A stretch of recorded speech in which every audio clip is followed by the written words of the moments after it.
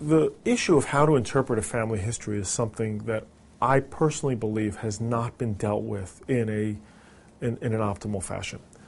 I say that for the following reason. If you look at the guidelines, they'll say things such as, if your father had a heart attack before the age of 55, that means you now have a risk factor of a positive family history. As I've pointed out on several venues, what if your father's heart attack started at 55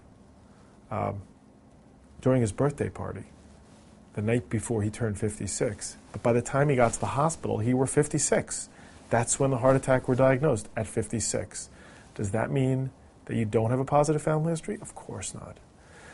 55 is a time point that's been chosen for statistical reasons, not based on common sense, not based on its usefulness for a patient or a doctor. I prefer the approach of saying that you need to look at this as a continual risk, so that the younger your first-degree relative, father, mother, brother, sister, had a heart attack, the higher your risk is. And my own practice, which is not based on any scientific data, is that I tend to get very aggressive with treatment about 10 years earlier than a person's first-degree relative actually had their first cardiovascular event. But if you have a positive family history to any degree, you have to be that much more cautious and that much more proactive with your doctor about making sure your risk is optimized.